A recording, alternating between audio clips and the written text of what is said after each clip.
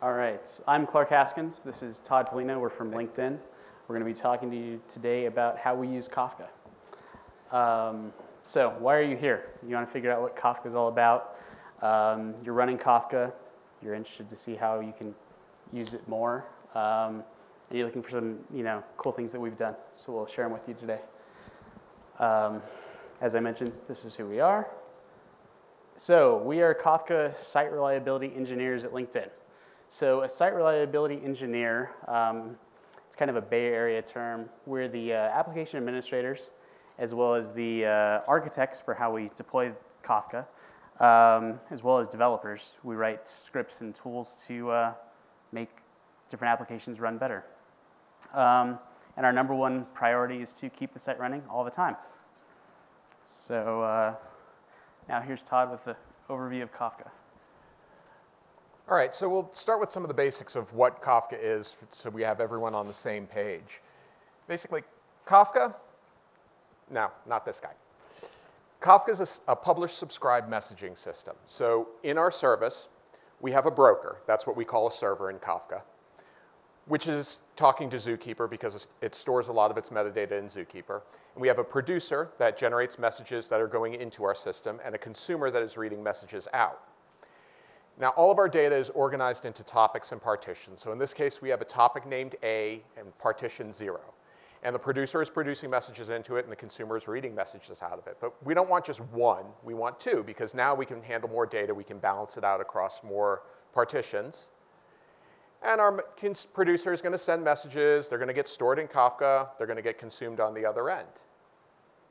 But we don't want just one broker. One broker is not good. If that goes over, we're going to have problems. So now we have two, and we've moved our partitions out so they're on two different servers. We get more throughput this way. We can also have resiliency by backing up our partitions. We have in-sync replicas on either side. So now what happens is when one broker drops, the other broker takes over as the leader. Now, at any given time, only one broker can be the leader for any given partition. So at this time, the second broker is the leader for both partitions. When our server comes back up, it's not the leader for anything. Nothing happens to it. No data goes to it whatsoever until something else happens to the cluster. So what is our Kafka cluster? It's disk-based. This is important because we're not keeping everything in memory. We're storing our data long-term. It's durable because we have multiple brokers. We can replicate our data across multiple brokers within the cluster. We know that if anything we drop one broker, everything's going to come back OK. It's also scalable. If we need to support more data within our cluster, more messages per second, all we need to do is add more partitions, add more brokers, spread out the load. We can go as horizontal as we want, pretty much like this room.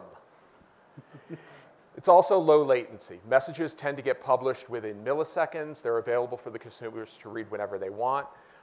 We're not talking second latency. We're talking millisecond latency. We're working to reduce that even more. We're looking at ways to go real time on Kafka now. And it has finite retention. So you can set the retention of your data to be in terms of the amount of data you store on the disk. You can set it to be in terms of the number of days that you store data. For example, most of our data in our clusters is stored for a week.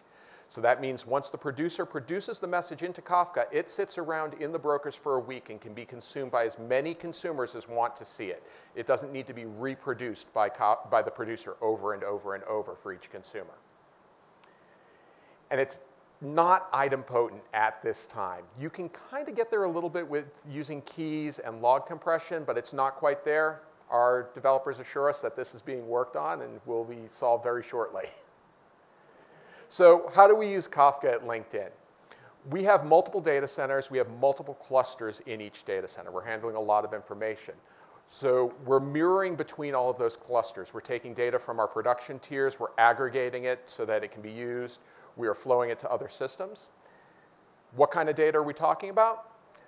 We're talking about metrics on all of our applications, all of our servers. So if we want to know how much disk is being used on a particular server, that information's in Kafka. The metrics flow into Kafka, and then they flow out to a graphing system and an alert system that we use to get all that information. If we want to know what an application response time is, that's in Kafka as well. Every single metric goes into Kafka. We're also doing tracking information. So every time the user takes an action on the website, every single call that happens to build the home page, all of that information gets flowed into Kafka as well. And we're also doing queuing, which is coordination between applications within the data center. So sending out emails, for example, they'll get queued in a Kafka cluster and then pulled off by another application and sent out. So a lot of the tracking information in particular is how we get our data to Hadoop. It comes in from the front-end websites, it goes into Kafka, the tracking information all gets flowed to Hadoop, and then it goes back out again via another set of clusters that push it back out to the front-end applications that want to know about it. This is how we feed changes into search. This is how we feed changes into recommendation systems. It's used for almost everything within LinkedIn touches Kafka in one way or another. So really what we're talking about is running Kafka as a service. We don't control the producers that put data into Kafka, and we don't control the consumers that pull data out as the SREs. We just run the platform of Kafka. This is opposed to a lot of other installations of Kafka where the people who are running Kafka also control all the data going in and all the data going out. So we've got a lot of unique concerns because of this. How much data are we talking about? We have over 300 Kafka brokers at LinkedIn, and that's actually low because we just deployed 4 new clusters last week. We have over 18,000 topics in those brokers, and we have over 140,000 partitions worth of data that we're separating everything out into. On an average day, we're doing 220 billion messages produced into Kafka, and we're doing about 40 terabytes of data coming in. We have 160 terabytes of data going out. So here's where the log-based retention really comes into play. We don't have to produce as much data as we consume. At peak, we're doing 3.25 million messages per second, give or take. And we're talking about 5.5 gigabytes per second, or gigabits per second of traffic inbound to all the clusters, and about 18 gigabits per second of traffic outbound from all the clusters. So as you can tell, we've got a lot of data flowing through a lot of different systems, and it gives us some fairly unique challenges on a daily basis. All right, so here are some of the challenges that we've ran into and the solutions. So one of the big things is Kafka is still young. It's still being actively developed. We sit with the core team of developers every day, and so one of the things we've been able to do is influence their development to fix our operational problems. The other thing we've done is some operations wizardry to get around the problems until the developers can implement better solutions. So hypergrowth. So there's more and more data every single day. It's constantly growing. It's never going to get smaller. So you have to be able to expand the clusters to keep up. And then more importantly, you have to be able to balance them. So previously with Kafka, before 0.8.1, when you added a new broker to your existing cluster, that new broker would just sit there and do nothing until you added a new topic or added new partitions. So with the 0.8.1 release, one of the cool things that was added was this new feature called partition reassignment. So what that allows us to do is move active partitions onto other brokers, move things around.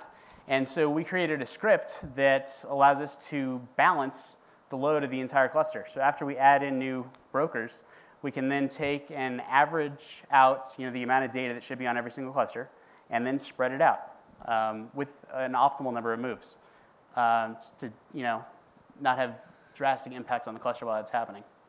So one of the other issues that we ran into is, as Todd mentioned, every single application at LinkedIn sends their metrics into Kafka. Well, it turns out they also send their logging data to that same cluster. So logging killed the cluster one day. Someone deployed some application and it had tons of debug logs. It all went into Kafka and it literally killed it. So one of the cool things we were able to do is build quality of service within Kafka, thanks to that partition reassignment tool. So what this is we're able to build essentially a cluster within a cluster. So rather than building a new cluster, we're able to segregate certain brokers to handle certain types of data. So what we did here is we separated the metrics data, which is our most important data on this cluster, onto its own dedicated brokers. And then we're able to then separate things out and essentially do quality of service. The big advantage over creating a new cluster is at LinkedIn, every single application sends their logging and metrics data to Kafka. So we have to change every single instance of every single application to get this to work. So the beauty of this solution that we came up with is it's transparent to the users. They have no idea that this actually happened. But our metrics data has now got better service. We also had some deployment nightmares. So parallel deployments wasn't possible. So we wound up spending a whole lot of time babysitting sequential deployments. So if you have more than one broker down within your cluster, you're losing data because you're not going to have enough active leaders. That's not acceptable. So what we were able to do is influence the developers to create shutdown hooks. So before any broker shuts down, it checks the health of the rest of the cluster to ensure that everything's up and running as it should before that broker enters the shutdown sequence. So if any brokers have under-replicated partitions, for whatever reason, the broker will refuse to shut down. Let's see. So one of the other issues we ran into was Zookeeper. So with Kafka 08, all the consumer offset information is stored in Zookeeper. So we have 140,000 partitions, I think, and every single one of those has at least one thing that reads from it. And if it periodically updates its offset information to Zookeeper, that's 140,000 writes. Zookeeper couldn't scale. So what we were able to do is we put Zookeeper on SSDs. And there's lots of different arguments on the internet about whether or not that's a good idea or not. We tried it. It worked really well for us. We dropped our average latency of Zookeeper down to 0 milliseconds. We thought we broke it. Turns out it was just 0. That's how it was supposed to be. So now Todd will talk about monitoring. All right, so one of the big things that we have to do, because everyone depends on Kafka, is we need to make sure it's up and running all the time. Because no matter what happens, any application that breaks, anything goes wrong within LinkedIn, what do I hear? Kafka's broken. How many of you have little girls? I have little girls. Anyone who has little girls knows that this is Pinkie Pie. Pinkie Pie is always happy. She loves Kafka. Kafka moves all her data around, so why is she so angry all of a sudden? Well, it's because everything's Kafka's fault first. If you have an alert that has Kafka in the title, oh, it must be Kafka's fault, just because you're reading data from Kafka. So most of the time when an application that's using Kafka has a problem, especially one that's consuming data from Kafka, it's something called lag. So what's lag? Lag is the difference between where your consumer is in the stream of message data and where the broker is. The difference between the two is the amount of lag that you have. It's how far behind you are reading messages. So this is a consumer problem. Most of the problems are consumer problems unless something about Kafka actually is broken, which it is fairly often. You know, we fix things, we break things, we fix things. That's what we do. So why do consumers lag? Sometimes it's an application problem. Sometimes it's because they have garbage collection issues and they slow down, or they lose their connection to Zookeeper and they've lost their place. Or their processing takes a long time and they're just taking too long to process their data and data's stacking up because it's coming in too quickly. It could be a Kafka client problem. So as the Kafka team, so we are the Kafka SREs, we also have the Kafka developers. The Kafka developers are responsible for the client and the consumer client and the producer client at LinkedIn. So it could be a problem in the Kafka client. There could be a bug that they're running into. It could be a performance problem. In that case, it kind of does become a Kafka problem. We need to address that bug and get it fixed. So if everyone's blaming Kafka all the time, how do we get any sleep at night? Because we're the ones that get called at 3 a.m. when something's broken. The biggest thing is educating users. And when we talk about educating users, we're talking about teaching them why lag is their fault. So we go in and we look at their application. We'll take a look at their GC logs. We'll take a look at the errors that they're getting out of their application and try to determine what's going on. We'll look at it. We'll start with looking at our clusters and say, are we healthy? If Kafka's healthy, then let's look at your application. Is your application healthy? Are you running into a bug? Is there something that we can tweak within your configuration to make things run a little better for you? But as part of that, as I said, we have to make sure that we're okay on our side, because the first thing we need to be able to say is, no, the Kafka cluster is healthy. Or if it's not, there's a problem and we need to fix it right now. And generally, we want to know about our problems before our users do. So we monitor a lot of things about Kafka. We monitor the Kafka brokers themselves. We monitor Zookeeper. As the Kafka SREs, we're also responsible for all the Zookeeper clusters. We monitor our mirror makers, and I'll get into exactly what those are in just a moment. We monitor our audit infrastructure, which I'll also get into in just a moment. And then we have RESTful interfaces to Kafka as well that are for anyone who doesn't want to use the Java client for some reason, or they can't use the Java client, or they're coming in externally. And then we also monitor our week-over-week trending. So we look at what was going on last week and what's going on this week. If we have the same spike in usage every week at the same time, it's probably normal. If we see that we're trending up a little bit this week over last week, we have a growth curve, and we have to be able to address that and expand things as we get closer to our capacity. So when we're monitoring the Kafka brokers, what are we looking at? If you monitor nothing else, monitor under-replicated partitions. What an under-replicated partition is it means that one of the brokers is reporting that it's the leader for a partition, and there aren't enough in-sync replicas. So you said you wanted 2 replicas of any partition, and I only see one, the one that I'm running. So there must be a problem somewhere. Under-replicated partitions tells you a lot of information about your cluster. If you have high counts from a lot of your brokers in the cluster at the same time for a long period of time, then you probably have a broker that's offline, and you need to address that. If you have a quick spike of under-replicated counts on 1 or 2 brokers and then it goes away, well, then you probably just had a spike in your incoming traffic, and you might need to adjust how your cluster's laid out, how many partitions you have. You probably have some sort of performance issue that you have to address. Another thing we monitor is offline partitions. But as Clark noted, if a partition's offline, that means we're losing data, and that's not an acceptable situation. So if this number is ever anything other than 0, then we have a serious problem, because that's why we have replication, is so that we don't have, if we do have a problem, we have a little bit of time to take care of it before it actually becomes an offline situation. We monitor the broker partition count. This is the number of partitions that each broker is managing, whether it's as a replica or as a leader. And we use the scripts like the partition balance tools that Clark talked about to make sure that this is always fairly even, because that keeps our load across the entire cluster to something that is the same on every broker. We can assure that we're fully utilizing our cluster. We also look at the data size on disk, because not only do we want to know that we have the same number of partitions, we want to know that they're about equal in size, because that determines how much incoming and outgoing network traffic there is on that particular broker.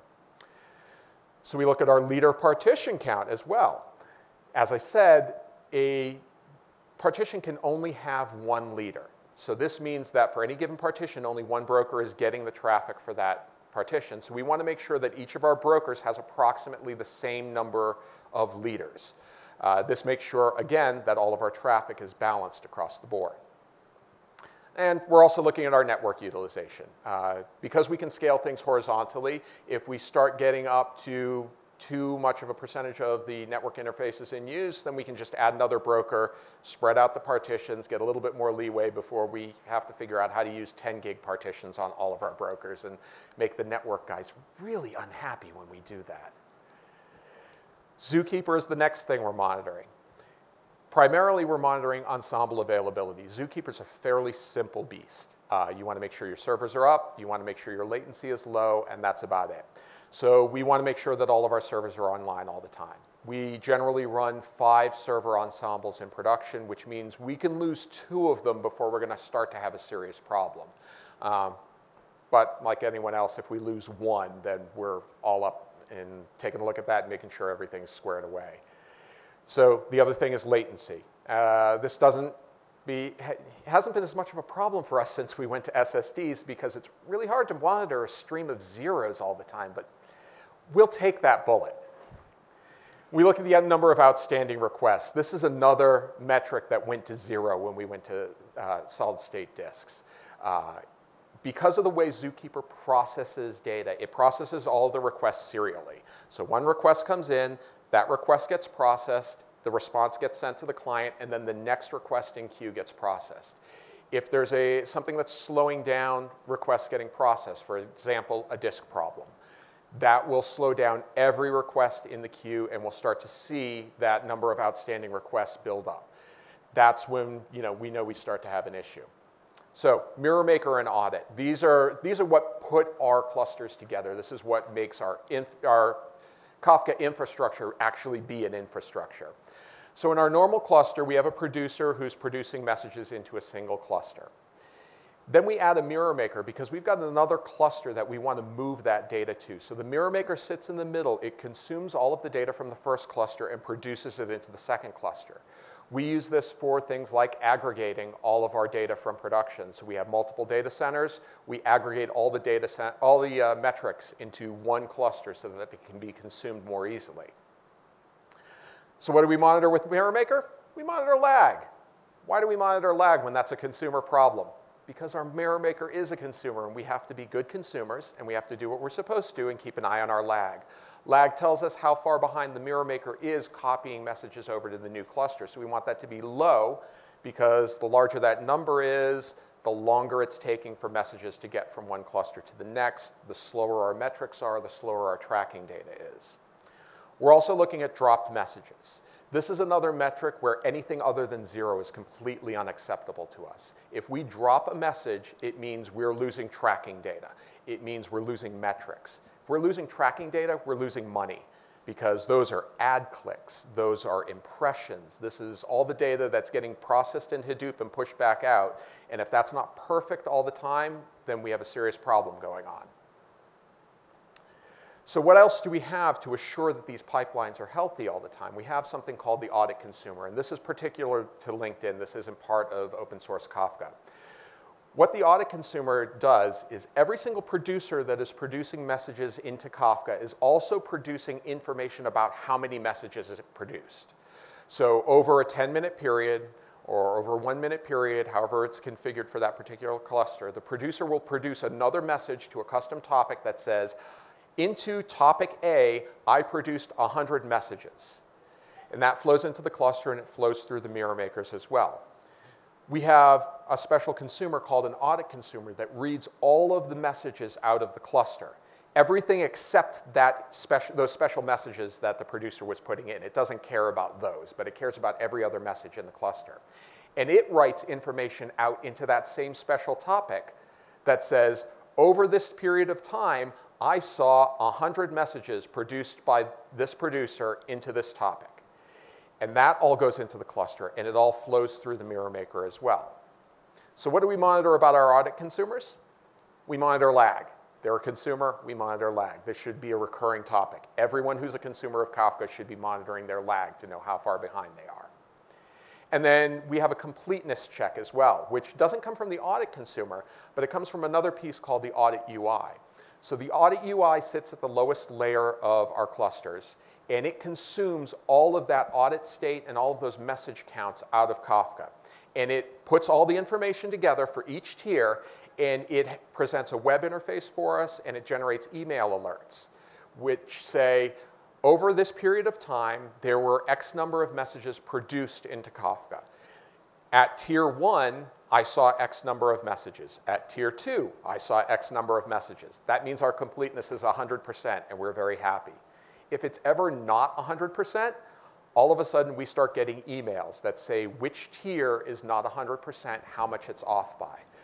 So we monitor this for our producers. We monitor this for each of our cluster tiers, and the Hadoop tier also emits information about audit, and we find out exactly how much data is getting to Hadoop. Because if anything is behind 100%, then we have Hadoop jobs that need to stop running and wait for the data to catch up before we can generate reports for our executives. And if our executives don't get their reports, they get very cranky, and we have to then deal with that, and we have to answer why they're not getting their reports every hour. So this is one of the graphs from our audit UI, and you can see over time it shows how many messages were received. What you can't see is that each of that line that's there is actually 5 different lines that are all exactly the same. Right up to the end, when one of the clusters starts reporting that it's getting fewer messages than the rest. And this was actually a problem with, in this case, it was the audit consumer itself was not able to read messages fast enough, so the audit data was not clean. The audit UI also produces another graph, which is how long it takes data to get to each tier. So again, all the numbers are very low, right around 10 or 11 minutes, because there's a 10-minute batch time in there. And then all of a sudden, the number gets very high for one tier. And this again shows us that we have a problem with how long it's taking data to flow through our system to that particular tier. And we need to address that. So between Mirror Maker and Audit UI, we have these pipelines that flow through our infrastructure and make sure that all of our data gets where it's supposed to go. And we know that all of it got there every single time. So the other side of monitoring is, now that we know what's going on, we can make it work a little bit better. So what are we tuning? Primarily, we're tuning the hardware and we're tuning the operating system. Kafka itself is a fairly efficient beast. So when we're talking about Kafka, the hardware and the operating system, we start with kernel tuning. There's a lot of kernel tuning you can do. It's kind of a little bit of magic in there as to exactly what you want to touch. For us, the first thing is that we never want to swap. If Kafka swaps, then our latencies go up so high that nobody's getting anything done. So swappiness is set to 0 on all of our boxes. Now, obviously, that's a request to the kernel that it not swap. It's not a guarantee that it won't swap. We also run with very, very large servers. So we give Kafka, for example, 4 gigs of memory to work with. It's running on a 64 gig box, and there's nothing else running on that system with it, primarily because it needs all the page cache for I/O. So we're also looking at our page cache settings. We allow more dirty pages in memory at any given time, but we allow less dirty cache because the cache is more important to us than the pages in memory are. Those can sit a little bit longer. The other big thing that we have to monitor is disk throughput. As I noted earlier, Kafka is disk-based. All of the data is getting spooled out to disk. Very little is actually sitting in memory. Most of it sits on the disk. So how do we make sure our disk operates properly all the time? Well, the answer, as with most things, is you throw more money at it. We add more spindles. So on all of our servers, we have 14 disks dedicated to Kafka's data, running in a RAID 10 configuration, so we get as much throughput out of those as possible. We also use a longer commit interval on that particular mount point. Because we're replicating our data from broker to broker, we can suffer a data loss on any one broker if it crashes. So whereas the normal commit interval, I believe, is 30 seconds, we're actually running with 120 seconds on that mount point, because that means we have to go out to disk less often, provides more efficient operation. Again, if that disk crashes for some reason, the broker goes away, another broker will pick it up. We know that the data is still safe even if that happens. The other side of tuning is the Java virtual machine. So when we're talking about tuning the Java, we're really talking about tuning garbage collection. That's the big thing that you have to touch. Now, for most people, for most of the time, tuning Java is this dark art. You have to know all the little magic and do all the special little things, and you have to spend weeks and weeks looking at your application to see exactly what it's doing. Yeah, we don't do that anymore. So the first thing we did was we moved to Java 7 Update 51 as soon as it was available. We tried Update 21 for a while. Update 21 is okay, but it has some serious bugs in the garbage collection. Why do we go to Java 7 Update 51? As I'm sure a lot of you know, you get the garbage first collector. We've actually very recently turned this on all of our Kafka instances, and it has performed wonderfully for us. Now, the way garbage first works is it's designed to take the magic out of tuning Java. It's designed to give you fewer dials, fewer knobs to touch, and provide more automation behind figuring out what the garbage collector has to do to hit your targets. It works very well. So the first thing we do is we set the heap size. We specify a target pause time for our GC. Now, this is the amount of time we'd like most of our GCs to take. In our case, we use 20 milliseconds for Kafka, and it seems to work out pretty well. You don't set the new size anymore, so you don't lock in the sizes of any of your generations because you want the garbage collector itself to manage those for you. If you do set the new size, you override the GC pause time, and you might as well be back tuning Java yourself again. So what did this do for us? It dropped all of our GCs on the Kafka brokers to less than 15 milliseconds per full second spent in GC. We have steady 20 to 22 second GC intervals all the time, but the most important thing to us is we no longer have any full GC cycles within Kafka brokers. We get them once in a while when we have a load spike and traffic goes up very quickly and then drops off. We'll see 1 or 2 GC cycles on 1 or 2 brokers, and then they'll go away. Those full GCs are only 200 to 400 milliseconds, though, so they're actually not a problem for us. So that's pretty much what we do with tuning to make this all work properly. All right, so in closing, 0.8.2 is coming out very soon, and there's some cool new features that are coming with that. One of the big things is the consumer offsets are no longer going to be stored in Zookeeper.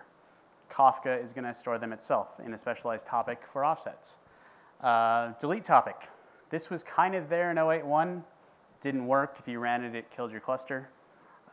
It's going to be fixed in 0.8.2. Further down the road, a new producer is coming out with much higher throughput capability, as well as an improved API. Upcoming operational work. So we're going to learn to share. So we talked about all these scripts that we've written and things like that, and we're going to de-LinkedInify them. So what I mean by that is currently they're written within the LinkedIn Python stack. We're going to take the LinkedIn part out and open source them. We're going to write a script for shrinking a cluster. Why would you do that? We're not quite sure yet, but we know how to do it, so we're going to write a tool to do it. Then we're also writing a cluster comparison tool. So as Todd showed you, we have lots of clusters all talking to each other. And if you don't have the partition counts for those topics set the same on every single cluster, you'll run into bottlenecks. If the first cluster has 64 partitions, next one has 8, well, sometimes it can't keep up. So we're going to write a tool to compare the clusters to ensure that everything's the same across your configuration. We're also going to work with advanced monitoring. So we want to be able to catch these load spikes as they happen. So if a particular topic or logging event happens, we want to be able to see who's sending us all this data all at once, and then we can take appropriate actions to prevent it from killing the cluster. So how can you get involved? Kafka.apache.org. You can join the mailing list, the users list. Join the IRC channels on Freenode. You can contribute tools if you feel so inclined. You can talk to us. Our information's right here. And questions?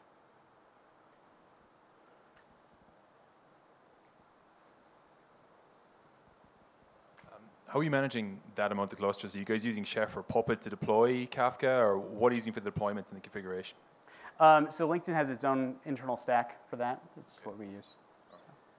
Can I just ask one more question? Security, have you guys had to worry about things like encryption coming. At rest and in transmission?